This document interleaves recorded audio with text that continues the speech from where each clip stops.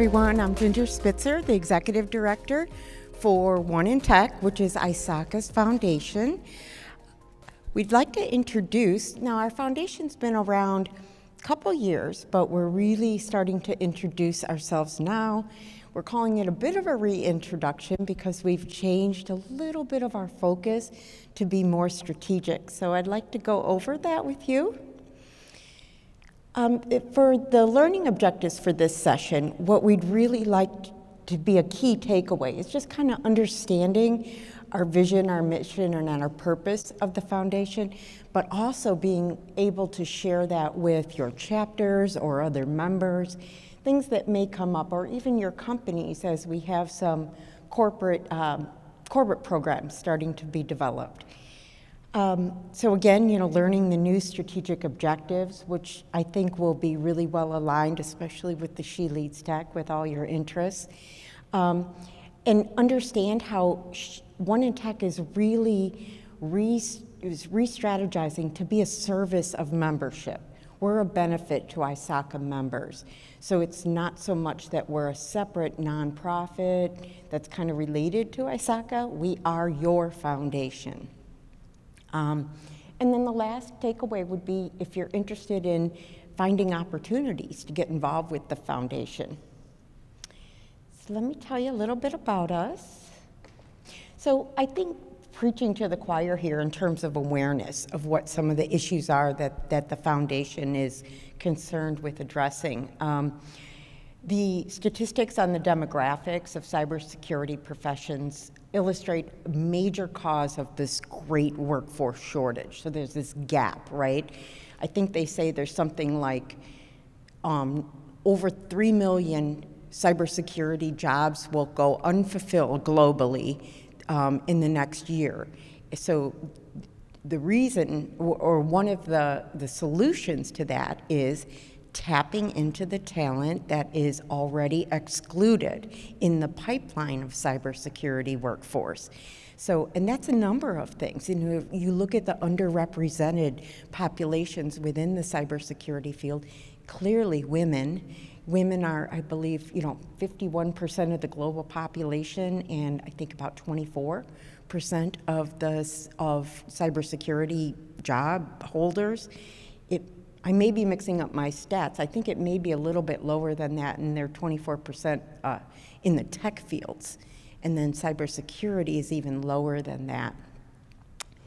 But we also have, at least here in the U.S., so many barriers and biases based on racial profiles.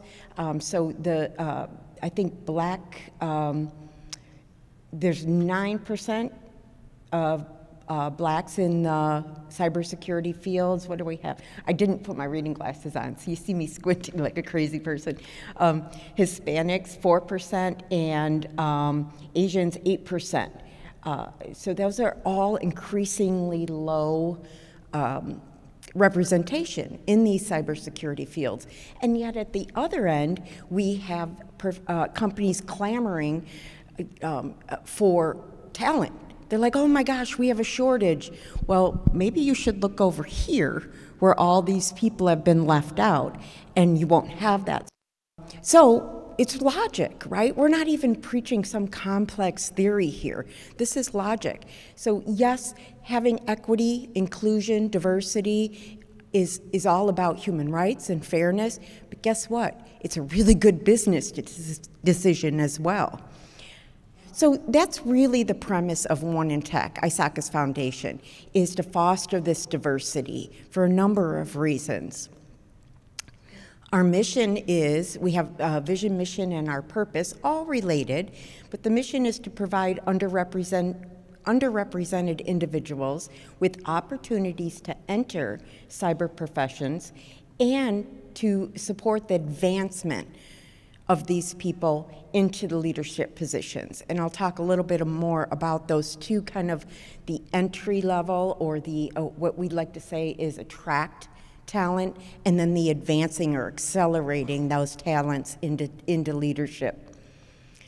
So we're going to take, the foundation has kind of really been more strategic in the last year in our planning, and we said, let's define the roles that the foundation can take, completely aligned with ISACA's role of building a great digital trust industry. And what are the roles we'll play? Well, ISACA has been extraordinarily supportive, and they said, we will fund, let's fund the professional development and education by launching this global scholarship program. To me, this was like, you know, hearing the songs from heavens saying, we're going to actually do something super direct, real. We're going to give funding to college students or students in university, as well as people already in the fields, to enter them into the pipeline of cyber workforce and to advance them through that pipeline into leadership roles. So that was a big deal, and you're going to hear a lot about that. The next one we're going to do is connect. We're in a perfect situation to connect the leaders who can advance this on a more systemic or a more kind of create this ecosystem of diversity building initiatives.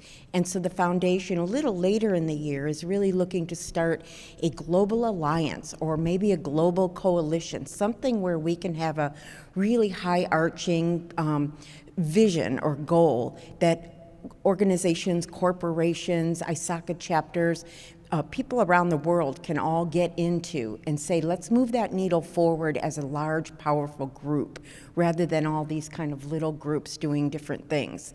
So that's our connector role. And then the last one is one you're probably all familiar with. We'd like to accelerate careers through our She Leads Tech program. So the She Leads Tech program, 100% we care about attracting women to the field of cybersecurity, and that will never go away. But some of our core work in the next few years is going to be focused on advancing women into leadership roles. They're already in this space, but they're facing those barriers and blockages that are keeping them from getting to management positions or even C-suite roles. And so that's really going to be a strong focus of our She Leads Tech. And of course, we have our wonderful speaker here today that her talents and her expertise are just an example of what will be connecting the ISACA members and others with to be able to help them rise into leadership roles. At the same time, just to add more, is our funding, our scholarships are going to be part of that She Leads Tech program as well. So I want to tell you a little bit about our scholarship program, which I'm super excited about. Again, we really have two tracks of scholarships. And while my slides haven't quite caught up to the language that I'll be using today, everything is like Hollee and I are in the back room, like building the airplane while we're flying it. But you'll see that we have some really good things already going on. So again, these are just the facts that most people here already know. There's, the cybersecurity and IT audit fields are quickly becoming one of the most important areas, career fields, to be able to enter. And so we need to help accelerate people into those. So our scholarships really will bridge that gap. The scholarships are, and here's kind of the criteria around them, or their purpose is to serve populations that are historically underrepresented and currently underrepresented in tech careers. So it may be gender, culture, race, and other aspects. Sometimes it depends on the country, right, or even the region. What is that particular underrepresentation? We're going to build the pathways for those people to enter the field. We're going to support them through academic scholarships and professional development scholarships. And all of our academic scholarships will include a career building bundle, and these are ISACA resources, so even more philanthropic provisions by ISACA. So this may include free training material, it may be some sort of certification scholarships, it may be mentoring, connecting with ISACA and all those type things. So again, this is really kind of what I talked about, and a lot of this will have to do with the whole premise of a career building bundle is don't just give somebody a scholarship and then wave goodbye. That's not very longitudinal. What we want to do is plug these individuals into, again, this ecosystem and this lifelong path of learning so that their careers are strong and they're not just kind of thrown into the waters and then asked to kind of swim alone amidst that. Getting into the career is only part of the challenge. So one of our scholarships that's super exciting is with Miss Belinda Enoma, who is here as our keynote speaker, and we're giving away 6 scholarships that will offer, I believe it's 4 weeks of professional coaching with her. And so we had a QR code up, and we're still taking applications. Is that right, Hollee? So if you want to go ahead and, the key is to either nominate somebody that you know is on a good pathway toward leadership and they could really use that support, or nominate yourself.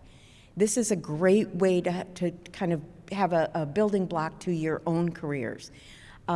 So we're going to be choosing those winners, those awardees at the end of, I'm going to sit down and take a look at all the applications with my colleagues, and we'll be awarding those at the end.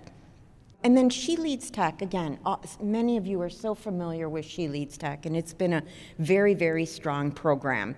And you've already seen my stats of why we need an organization like, or a program like She Leads Tech. It's definitely something that has already had a strong history, but we're looking to kind of make it a little bit more razor sharp in its outcomes. A little more action-oriented, not so much awareness-oriented. Let's see. So again, this is a new vision for She Leads Tech. It's not vastly different. It hasn't changed a whole lot of theory behind it. But what we do is we are building these toolkits and resources. Actually, Ms. Hollee's in charge of building those, and she's doing an incredible job building really toolkits or learning modules that the chapters, ISACA chapters, use in order to share with their members. Now, there are lots of elements of this that are also available directly for the individuals. Those could be things like the, this session and, doing different mentoring events and things like that. So here are the offerings that services will include for She Leads Tech. And again, I mentioned the scholarship offerings. Still having some live sessions and recordings. Keep in mind we're scaling up by having chapters we're helping the chapters provide very specific types of events. We're doing the templates for them and the tip sheets and all the things that they may need to do the events in their own regions. That's a great way to scale up this mission. Also certification resources. Hollee's developed a power skill development, traditionally called soft skills, but that just doesn't sound right. These are power skills on how to advance professionally. Inclusive learning, networking, She Leads Tech leadership roles will be available as they are now through ambassadorship and liaisons, and then mentoring opportunities as we partner with ISACA. So I think that wraps up my portion. Again, I'm very, very excited about the new direction of One in Tech and just so grateful for your interest, and we're looking forward to keeping everybody informed of all the things that we're doing in the next year and on. Thank you. Thank you very much, Ginger. Good morning and good day to everyone. Thank you to those who are joining us virtually as well. I know I speak loudly. I apologize. My name is Hollee, and I am the Senior Program Manager for One in Tech, ISACA's foundation. I am pleased to be here today. Thank you again, Ginger, for an awesome reintroduction to One in Tech. We thought it incredibly important to share and make sure we communicate a new refocused vision so that everyone is aware. And as you all have been doing so awesomely throughout this conference, promoting our message and sharing our mission and making sure that it gets out there globally. And that goes for you too in the virtual audience, friends. Share the message. So it is my pleasure to introduce our She Leads Tech Masterclass speaker, Ms. Belinda Enoma. Ms. Belinda is a New York-based global speaker, coach, author, data privacy and cybersecurity professional with a legal and tech background, right? How's that? I could stop right here, okay? Her extensive professional experience spans many nations, including the UK, Denmark, Switzerland, and the Netherlands. She is a certified information privacy professional with an LLM from Benjamin N. Cardozo School of Law in New York, and her certificate from Harvard University in cybersecurity managing risk in the information age. In addition, Ms. Belinda is a digital entrepreneur and leadership strategy coach, a mentor to women, empowering people globally to utilize their zone of brilliance and impact their generation. Please help me welcome Ms. Belinda Enoma.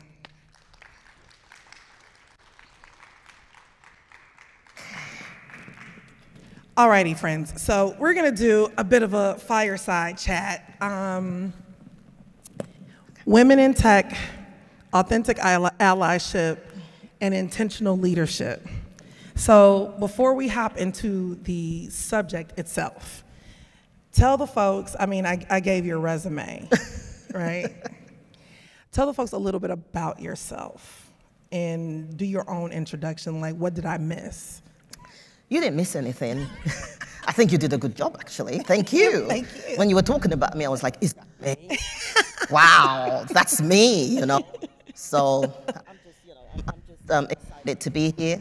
And it's a pleasure to be here, to be able to speak at this event and to empower women and to talk to help us get to where we need to be. It's great. I'm excited. Absolutely. So I have a bit of a hard question. I'm prepared. Sorry. Bring it on. You chose this topic. Why is it important to you? What in your experience, what in your journey to who you are and where you are today, what made that important to you? It is extremely important because when you look at it, I have been in different organizations where I am the only person who looks like me. Whether it's leadership, whether it's junior role, entry-level role, many situations where you don't get to see people who look like me. And representation matters. Extremely important. The other day I was listening to something that Viola Davis said. Somebody asked her the question, so why does representation matter? And she said something in the lines of, you've got to see the physical manifestation of your dream. You've got to see the physical manifestation of where you want to be. You get to see people watching me now, online and here, you're seeing me. There are many people who would never think that they would see somebody who looks like me here. So they're watching online, seeing a physical representation of what they aim to be. And that's why I'm here. Absolutely. We were, I was just speaking to one of the ISACA conference task force members, Nikki, and name check. But we were talking about how it was important to, again, representation mattering, because when we were coming up, even in undergrad, right, taking a computer science course, it was just about learning how to produce a website. I didn't know that security was a lane that you could travel in tech, right? I did not know that that was a branch that could be explored. I imagine working at ISACA now that I would have been excellent at it. However, you know, we have a responsibility now that we know that we have untapped, unrepresented populations in our field to bring it to them. You know, what is it? You have to bring the horse to the water, right? Essentially, right? So one of the things in the last year or so that I've been running program for One in Tech, and specifically She Leads Tech and ISACA's mentoring program, one of the first things I always see women put in the chat or raise their hand, because most of it's been virtual. One of the first things they always say is, women work twice as hard as men to get half of the accolades. What do you think continues in 2022 to contribute to that? And what are your methods or ways, or am I front selling your keynote a little bit later, to kind of combat that? And especially not only for corporations, but for women to understand that you don't have to do that, right? You don't have to work twice as hard. What do you have for the folks? That's interesting. Because yes, we work twice as hard. It's a fact. It's not fiction. We work twice as hard. And there has to be a cultural shift.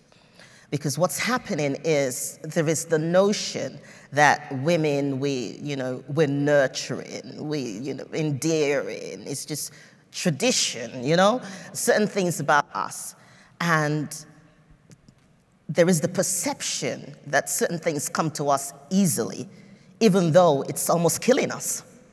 There's a perception that we can do this, we can multitask, there's lots of people who are, like, for example, mothers. I am a mother of 3 children, and when they were small, it was difficult, extremely difficult to focus on raising a family and also your career and everything that you've got to do, and then you've got to work, and then if you have a long commute, like I had a long commute, door to door was like 2 hours or 2.5 hours one way, and then you've got to like run to daycare, drop your kids off, and then the daycare is calling you while you're at work that, oh, your child's got a fever, and you're running, do this, and I've got to get back, and then you're trying to like coordinate with your spouse whether he can get there before you, and everybody's running around, running crazy, and we're working twice as hard. So there has to be a cultural shift, and that cultural shift has to happen in the workplace as well. And it goes down to leadership, because when leadership understands that the people that are working with you, for you, in your team, that they're human beings. We are human beings, The human beings, they've got responsibilities, they've got families, they've got different things that they're struggling with. Even the leaders themselves are struggling. So if you, as a leader, you see yourself, that you've got all these things that you're struggling with as well, rest assured, the people that are working with you, they got issues. They got things that they're struggling with. So going back to your question, how do we change this fact? There has to be a cultural shift. It trickles from the top. I've heard this saying that the fish rots from the head. It goes down to the bottom. So there has to be a cultural shift. It starts from the top. Because when there is a change in the top, it trickles down. And everybody will understand that, you know what? You don't have to work twice as hard because you're a woman. I understand what you're going through. I understand, what's happening, in your life. So we got to make some things. We got to shift some things. We got to change some things in the workplace. Absolutely. Something's got to give. Absolutely. So it starts from the top. There has to be cultural shift. So let's get specific. What specifically can enterprises do to help women with work-life balance? I'll take some low-hanging fruit. You talked about childcare. Why not provide, especially for larger corporations, provide childcare on site or transportation to and from, or some sort to kind of lighten that load, remove that barrier. What other things could corporations, enterprises do specifically to lighten the load? Right. It's important. Flexibility. You've got to give people flexibility. Flexibility.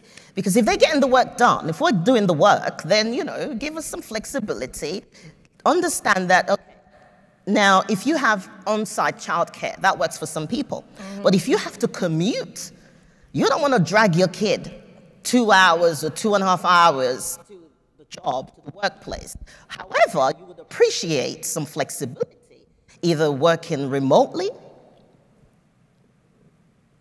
fancy that. Working remotely and, you know, coming to the office whenever you're needed for meetings, whatever you need to do. Allow flexibility, because happy employees, we're going into my keynote now. I'm not going to talk too much. Okay. Let's leave that. Fair enough. Because you want happy employees. So allow some flexibility. It's extremely important, flexibility. Because when your people are not happy, when your staff's not happy, and, you know, there's a saying, if mama ain't happy, nobody happy. So Listen. if your people you're working with, they're not happy, they're going to plan to leave, and they will eventually leave, perhaps to your competitor, and you don't want that. Ooh. So in terms of the job and on-site support, I'm thinking about mentorship, sponsorship. What types of things could enterprises do, or programs could they institute on site to help, again, lighten that load, but also bring others, like you said, speak to the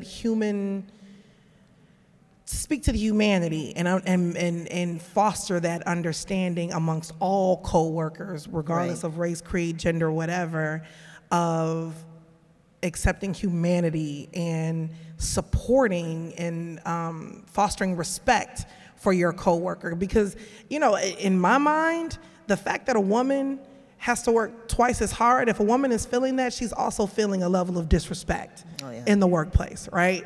You're also feeling unseen. You're also feeling unheard if you have to work that hard. So what types of things can enterprises do to combat that and those feelings? Okay, so one thing that they can do is something like this, for example. Something like this is extremely important. It is great. Your employees want to be empowered. You have to empower your staff. Empower them. People going through all kinds of issues, whether at home, in the workplace. You got office politics. You got people talking and all kinds of things happening in the workplace. People need to be empowered, because sometimes when we talk about cybersecurity, the first thing people think about is just, you know, tech and hacking and all that. But there is the human factor of cybersecurity. There are human beings behind this whole thing that we're doing here. We are humans, after all. And we have things that we struggle with. And I keep going back to things that we struggle with. So you need to empower your staff and hold meetings like this. Really important. You know, they don't have to be large scale. They can be small scale. It doesn't matter, you know, what the people believe in or gender. Just get the people together, empower them, speak to the humanity and their wellness, because people are really struggling. And a lot of people don't talk about it. They come into work, they do their jobs, they do their stuff, they don't talk about it, and then you're wondering, maybe a few weeks later, they quit. And you're like, what happened? Because as a leader, you don't even know who works with you, who works for you. You don't even know who's working with you. You don't even know their child's name. You don't even know what they're dealing with, because you're not approachable. Not approach? Come on, Belinda. The folks in the ivory tower, that's the whole point. Why be approachable, right? No. So another thing that comes to mind that is really a bug in my craw as we are down south, is the fact that, you know, when we talk about marginalization in the workplace, oftentimes they put the onus of combating that on the marginalized, right? So they say women aren't feeling, Belinda, go ahead. Women aren't feeling empowered. And so they say, let's teach them how to be assertive. How many unassertive women do we have in the room? Raise your hand. Yeah, right. No hands raised. Virtual audience. I know some of you are sitting at home like, I'm not afraid to use my voice. I'm not afraid to speak up and lobby for myself. So it's clear that, that might not be the answer for everyone. So my question to you is two-part. How can we get enterprise and our allies and support systems to really shoulder this responsibility of affecting gender balance in digital trust, right?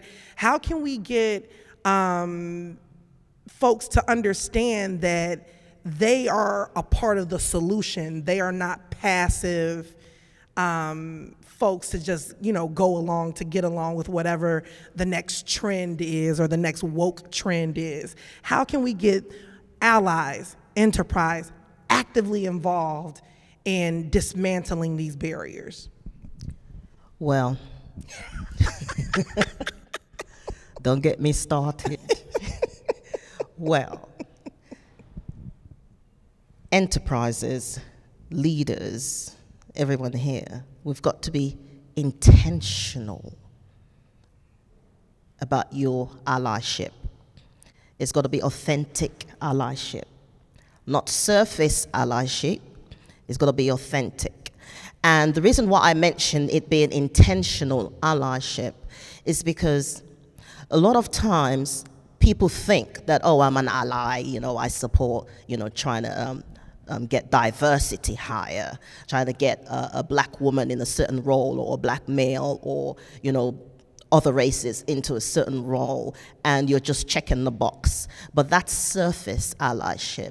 We want intentional allyship. We want authentic allyship, because one thing that we need to really understand is that it goes beyond just the person who you're helping. You're helping a generation, not just one person. You're helping, when you're authentic about your allyship, and you're intentional about it, you think that you're just helping that employee or the individual that's right in front of you. But check this, that individual has got a family, perhaps the individual has got a family or a generation of people after that person. So you're really not just checking a box, you're impacting destiny. So it's really important that as an ally, that when you're intentional about your allyship, you think beyond the person that's right in front of you. You think beyond the job application. You think beyond what you see. Think beyond that, because you're impacting destiny. It's not about you, but it's what you're doing for the person and that person's generation to come. So you got to really think about the step that you're going to make when it comes to allyship, not just surface, not just saying, I'm an ally and I support this, but you gotta really make impact and not just talk, but implement. Because one thing is we talk, but we don't implement. Ooh. So we gotta activate and then we gotta implement. And then we follow up. Don't just implement and leave them there. Follow up. How are you doing? Do you know anybody else we can bring in? You gotta open the door from inside. Intentional allyship. Open the door from inside. A lot of doors are shut. They're not open. And you can easily open that door. So let's make an effort and be intentional about it. And that's what I'll say for that for now. Absolutely. Oh, my word. So I wanted to reiterate the difference between, and you can Google it, authentic allyship versus performative allyship. And you mentioned something so important because, how many times have we worked for an organization that says, oh, we want feedback from our employees. We want to hear what you have to say.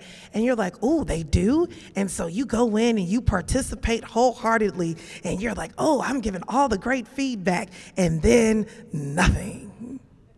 It lands nowhere. Enterprise, if you're listening, we needed to go somewhere. We need that intentional action. Follow up. Buzzwords, friends. Implement. Implement. I did forget one. So ask for the feedback, receive it, follow up, and implement. We got those for those who are taking notes? I love buzzwords, friends. All right, we have a couple questions for the audience. So first, our Holloway, an ISACA volunteer, asked a question, and I just want to make sure I acknowledge it because I think we kind of answered it. The question is, I've noticed there's a greater need for sensitivity needed by enterprises. Can you provide suggestions for assisting better collaboration between colleagues? And so I think we kind of talked about that a little bit. Do you have anything that you would like to add in answer to that question? Okay, so can they elaborate on sensitivity? What kind of sensitivity? Well, R. Holloway, if you are listening, please elaborate. I am here in the chat looking at your answer, so we'll come back to that. Okay. Fantastic. So, R. Holloway, what do you mean by sensitivity? Or if there's anyone else out there who has some ideas about that, please feel free to share them in relationship to this question. I'll move on to the next. How do you move on a culture with no understanding of diversity? And so I'm assuming that this question, if I were to dig a little deeper, is about how do you create empathy and highlight the need for diversity and inclusion and equity in a position? Okay, so the question that they posted is, how do you move on a culture with no understanding of diversity? Diversity, okay. So there's several ways. One way of doing that is, I'll share a little story, for example. Yes, please. So there was an event that was happening, this was sometime last year, and somebody that I haven't met her yet, but she's a LinkedIn connection. She sent me the information, and it was a program that was promoting diversity, and it was a program where you're paired with somebody, you're paired with an ally who doesn't look like you to help promote you on their platform. Okay. And it was quite interesting because the person who sent it to me does not look like me. And I've never met her, but I've spoken to her. I've met her virtually, right, and I've spoken to her, but I've not met her in person, physically, and it was quite interesting. I was touched, I was excited, because I was like, oh my goodness, she really, this is a fantastic person. So I'm sharing that story because if you're thinking that, I don't know anything about diversity, I don't know anybody, I want to do my part, but I don't know how to do it. That's an example. Connect with people who don't look like you, who don't talk like you, who don't sound like you. Connect with them and have conversations. Go beyond just connecting and not saying anything.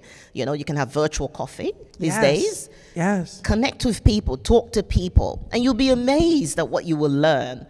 You'll be amazed that you'll see the differences, and you have conversations, and you start to understand where people are coming from. So don't just stay in isolation and just saying, I don't know what to do, I don't know anybody, or I don't understand anything about diversity. There's a lot of information out there these days that you could just Google it and see for yourself. But one thing that's really effective is connecting with people. Yes. Connect with people. Make an effort. Be intentional about your connections. Be intentional about connecting with people. Connect with me. If you don't look like me, connect with me. That's all right. And I think I thank you for highlighting that, because I think that's super important, especially in this much more virtual age. A lot of us don't get are afforded the ability for that water cooler conversation any longer, where you do find out the next thing that's going on with someone's kids or what someone might be struggling with. And so you do have to be a lot more intentional about how you connect with folks. And I think it's awesome how technology has said, you know, you can have this 15-minute slot for a virtual coffee. Or I will say at ISACA, they're creating more opportunities for us to connect even after our large staff meetings. There's a 10-minute breakout room session where there's a discussion prompt and you are randomly assigned, and so you meet people from all across our lines of business at ISACA, which has been a welcome feature to get to know folks that you wouldn't normally meet, because we're also spread out in this, you know, virtual age. So absolutely, you have to be a lot more intentional and dedicated to it. Like listen, I'm a nerd. I love learning about people and their stories because that's what makes them tick. I have noticed that when you learn about people, they're more invested in you, more invested in the work. And I'm seeing a lot of head nods, and it's not lost on me that women know that. Yeah. Women already know that, right? It's a little bit intuitive, but it's important for enterprise and for colleagues and for allies to truly embrace. So I have a couple more questions. I think we're just gonna stick with the chat for the rest of our time together here. So what do you think are 3 key steps to moving forward and minimizing cultural biases? Okay. Well, don't get me started now. Listen, you asked for 3. I don't know. I don't know if you're going to get 3. You might get one major one. Okay, fair enough. So an important step, it goes back to leadership. I just keep going back to that because I know that if change is going to happen, those who are in leadership roles have to be bold enough to say, I am going to be a change agent and I'm going to shift the dynamics of this organization, of an organization, and the way the culture is there. Because whether you like it or not, there are people there who are marginalized, who are not happy. You will not hear about it because I mentioned before, I said you're not approachable. So you gotta be approachable. Leaders, you gotta be approachable. And when you're approachable and people are telling you that, you know, making suggestions and recommendations, you gotta actively pursue them. Be intentional. I keep going back. Intentionality is so necessary. So how do you minimize this? It starts from the top. And also, among team members, you gotta make an effort among team members. The things that some team members may say that may affect somebody who looks like you, or who looks like me. Yes. But we won't say anything because we're like, oh, here we go again. We just keep quiet, and then we're like, okay, that's somebody to avoid. I'm not gonna have this conversation with that person because I ain't got time for this.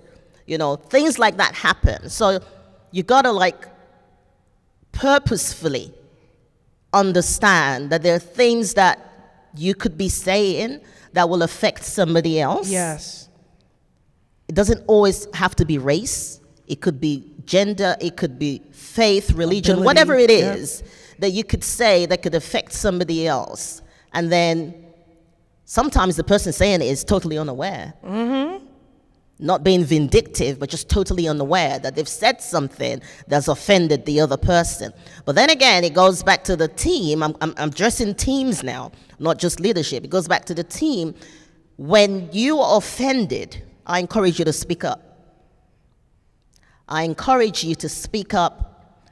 Don't stay silent, because the longer you stay silent and hold it in, one day you're going to be like, oh my Lord, this is going to like, yeah, that's it. Explode. Yeah, it's going to come out. So speak up. If somebody offends you, there's nothing wrong with telling the person that, oh, what you said, that wasn't right. You know, I would like to add to that, not only intentionality, accountability. Yes. That's what you're talking about, accountability. Yeah. One of the key things that I like in the conversation about allyship is learning how to apologize. Yeah. That's true. Whether we like it or not, all of us, in some way, shape, or form, have biases. Every last single person.